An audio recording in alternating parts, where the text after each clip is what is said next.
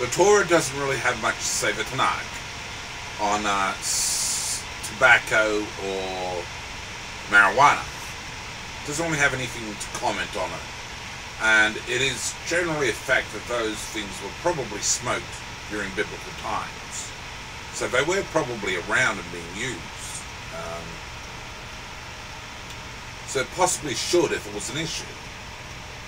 So generally, because it's silent and there's no laws forbidding smoking, generally you can smoke under Torah law. Alcohol was indeed around, and there is commentary on alcohol.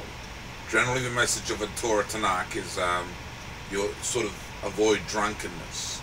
If someone's given over to misery in a miserable situation, they can drown their sorrows in alcohol, according to the Proverbs, but it's not for kings, O Lemuel, to get involved with intoxicants. Now, chemically manufactured drugs weren't around in biblical times. So, to be blunt, to use coarse language, they're a mindfuck. You should be cautious about those. One hit of an ecstasy tablet can be lights out. Just one hit can be lights out. Death. So, they weren't around because we didn't have chemical processing labs in biblical times. So there's no judgment from the Bible on the issue. But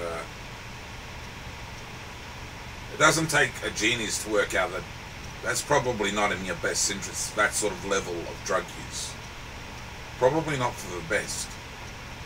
Marijuana was around in biblical times. So it's not commented on. Probably okay to varying degrees. I would advise to research something like the Wikipedia article on marijuana and to be informed.